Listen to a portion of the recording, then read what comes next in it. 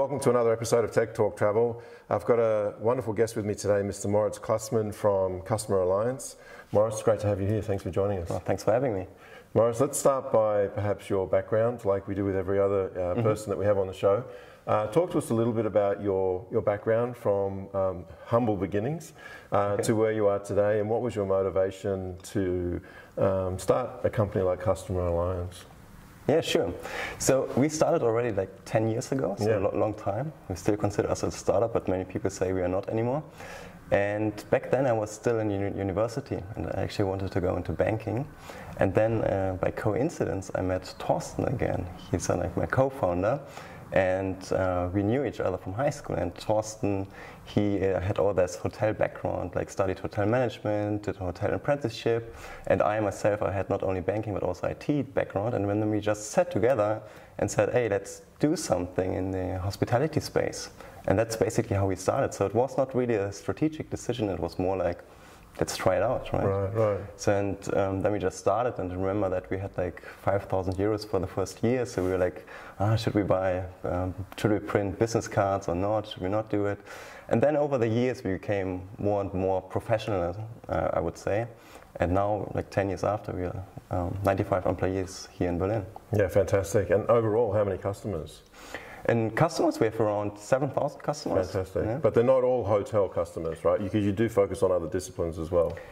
Yes, so we come from the hotel industry. Yeah. So a big chunk of our customers are hotel customers, but we are now also expanding into our other verticals. So we have a lot of big automotive customers working with us, managing their dealerships across Europe with us. Right.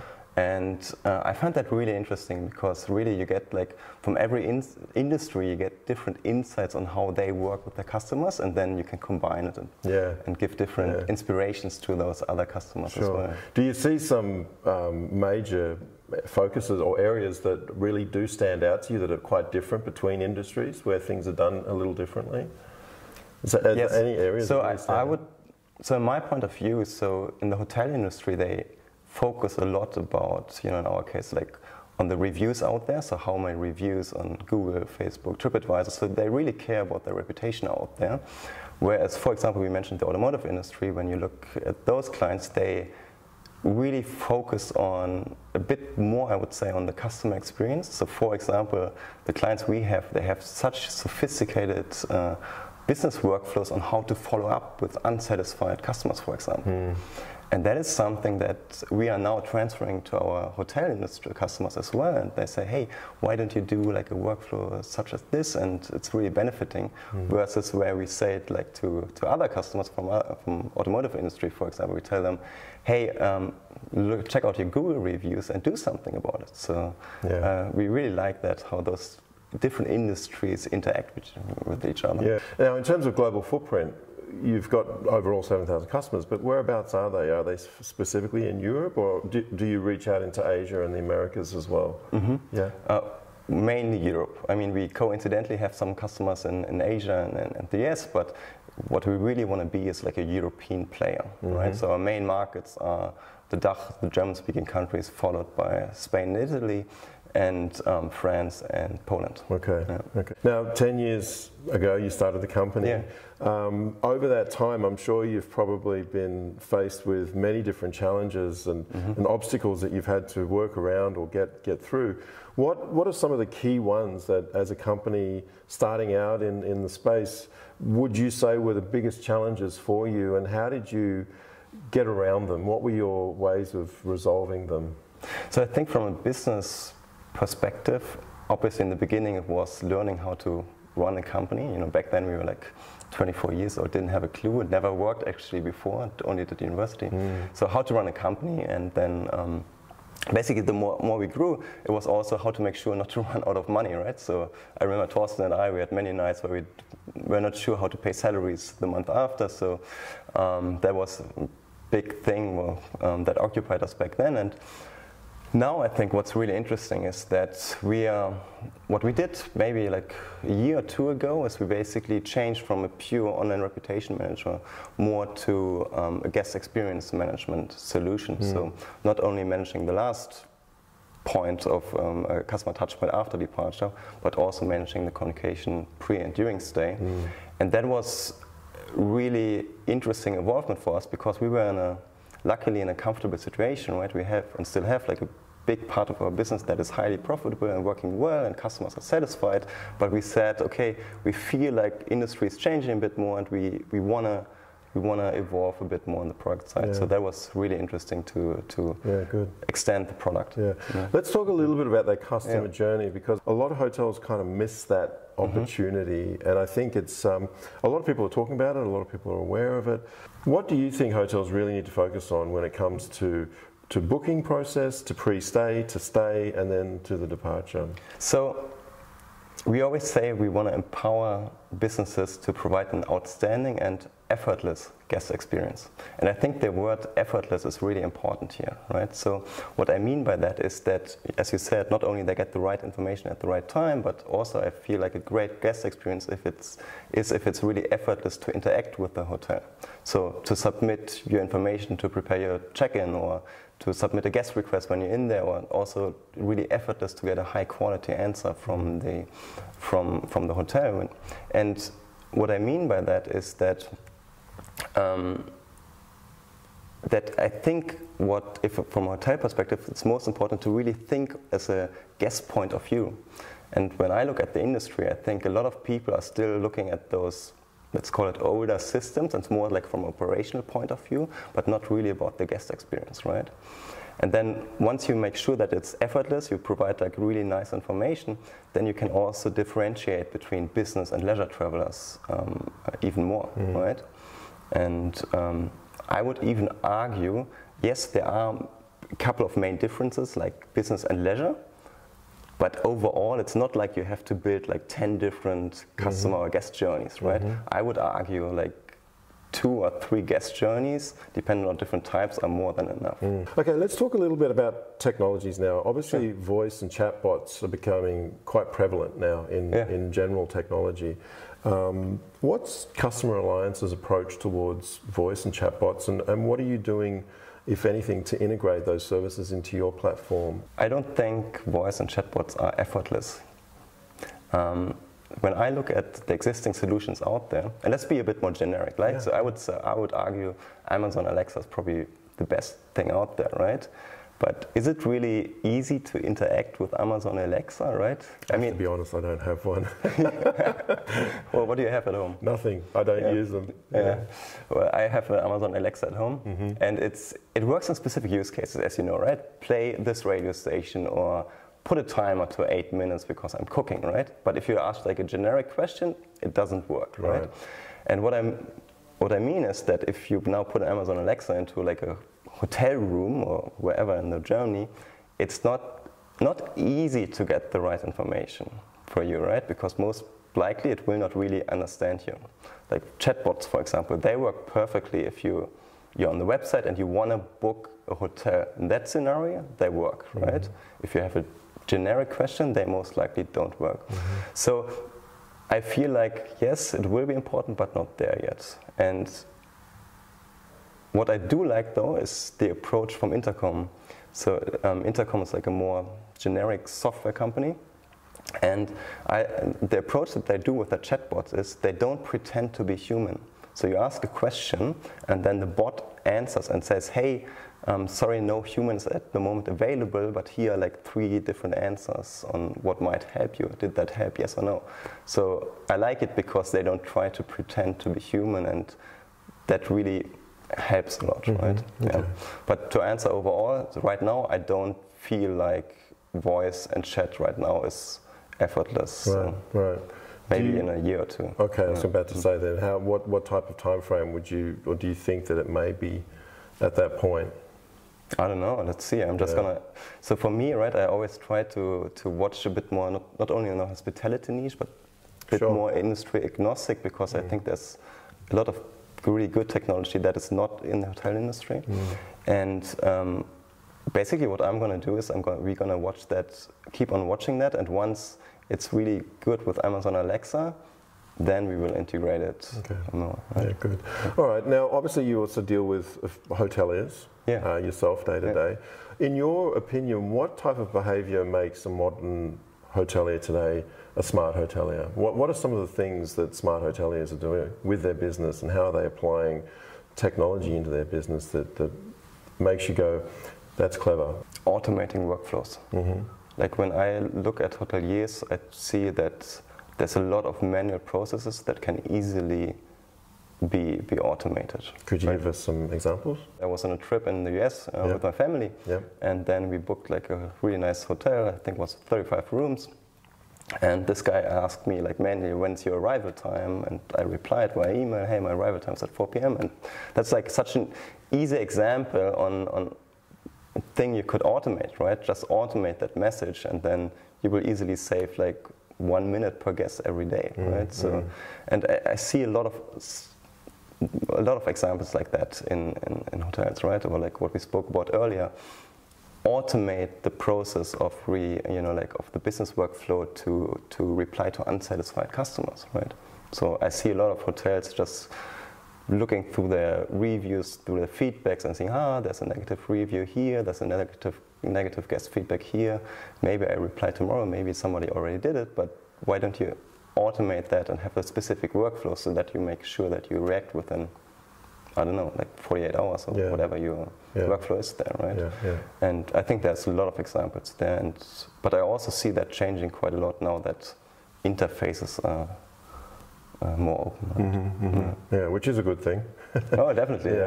I think the interface problem will be solved soon. It's like, I always wonder how long it will take until those legacy systems are replaced by new ones, right? I don't think you're the only one. It will be quite interesting. It will be.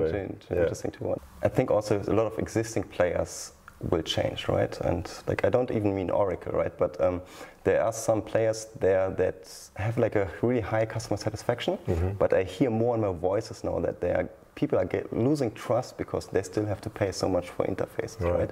So I think just from a business perspective, it needs to change, right? If I was the CEO of such a company, I mean, that would be a big danger sign, saying, hey, customers are getting dissatisfied because of interface prices. So I believe that will change a lot. And then also with players such as Impala, things will be so much easier.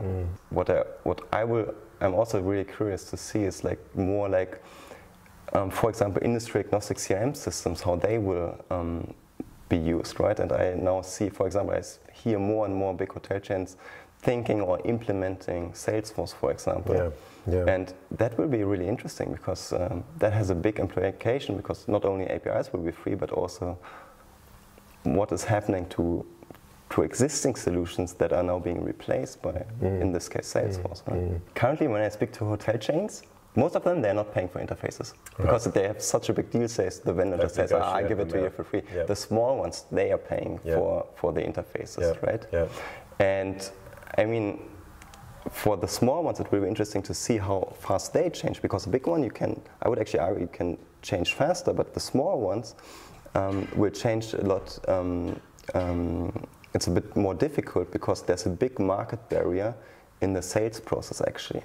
Right? So for like a new player, PMS player, to approach all the big chains, that's, I mean, still a difficult job, but it's really hard if you want to go for the independent hotels and one by one try to make them switch their system. So that is why a lot of those systems will stay for a long time. Sure. But I think also the other factors that make it hard, there are other factors. It's not just that with the independence and the long tail. For example, cost, time, trust. There's a few different things. One, Trust is a big one. So it's an interesting dynamic. Oh, that's for sure. Again. And I totally feel the pain, right? I'm sure you do. That's why like in our case, right? So just thinking from our company case, it's like switching our CRM system. That's huge, right?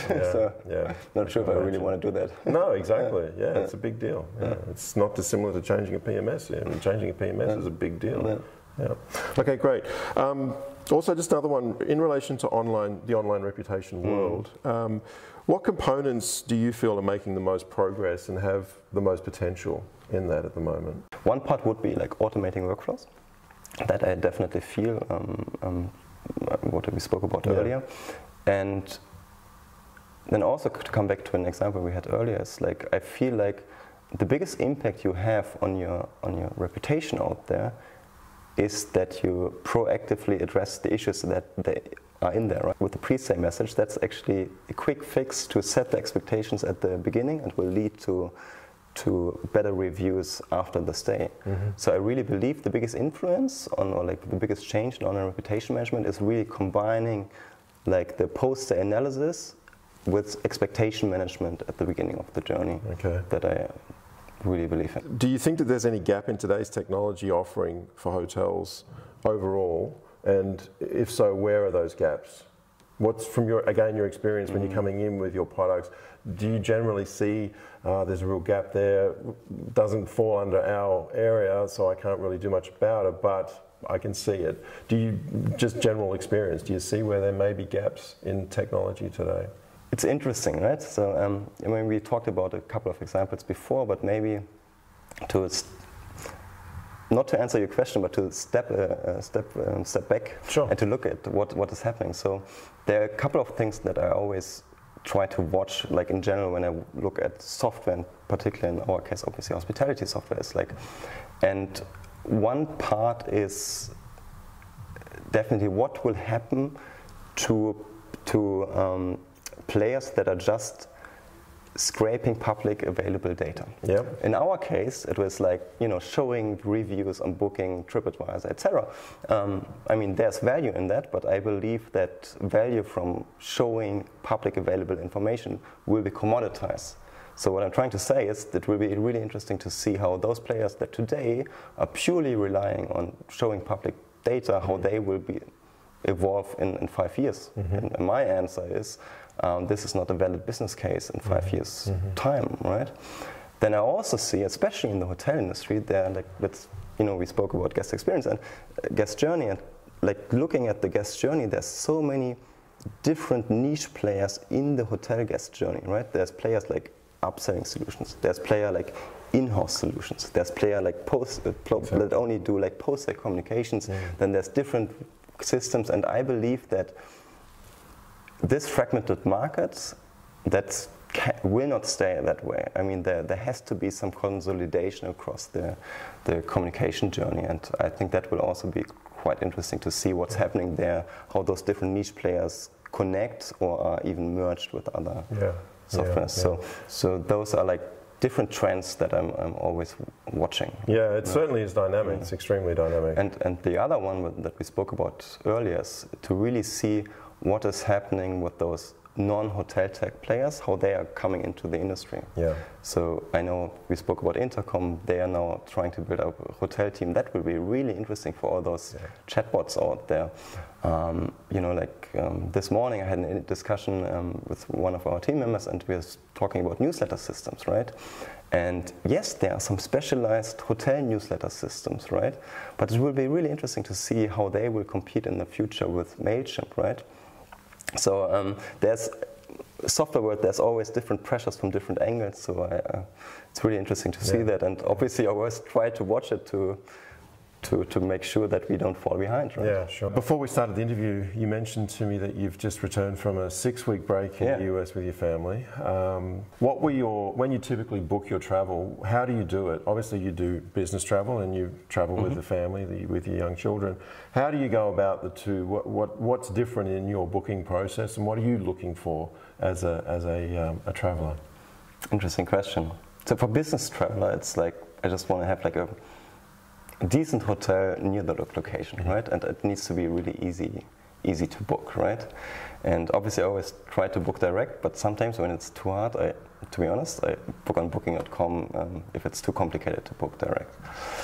And in the States, when we were there, then you know, like with my 2 kids, 3 and 5 years old, I was really looking for a swimming pool, like a nice kids area, etc. Right? So for me, it was really important to see how other people see those areas in there, right? And also, I always want to have this more like a unique feeling as every guest wants to have. And I found that really interesting because I booked this unique boutique hotel, I thought, I thought it was a hotel. It was like really awesome. And you know where I ended up? I ended up in a resort from Nido, and Nido is like a brand from Airbnb actually. And it's like a big massive hotel with different apartments in there. That's their first. I think their bricks and mortar approach. Yeah, and it was amazing because I was thinking I have this nice boutique, you know, like individual experience, but then I ended up in that place, and I found that really interesting. To see. Were you a little disappointed with that, or what was your initial reaction to that? No, I was really curious about, because I had the feeling, hey, now this is like new, and then I looked afterwards. I looked it up obviously on the website, etc., and there's basically just 2 or 3 of those resorts currently, and I find that really interesting to see how in this case Airbnb is now going so much deeper in the value chain and, you know, building their own brand. And well, it's funny you mention that, because they were actually pilot or test sites that Airbnb has started. I think there's a couple of them in Florida as well, which is where you were. So that's very interesting, and it makes a very clear statement as well from Airbnb about what their directions are, even though they haven't been shy about that history. Yeah, definitely. It's very interesting. Yeah, very good. Okay, Moritz, listen, thank you so much. It's been great to have you on the show. Really appreciate you taking the time and talking with us. And guys as well, thank you very much for watching. Hope you enjoyed that, and make sure you hit subscribe, the bell button as well for the notifications. Also make sure you come to our new website, subscribe to us there for all of this great content, as well as download our apps for Android and iOS. So until next time, it's bye for now, and bye for now. Bye-bye.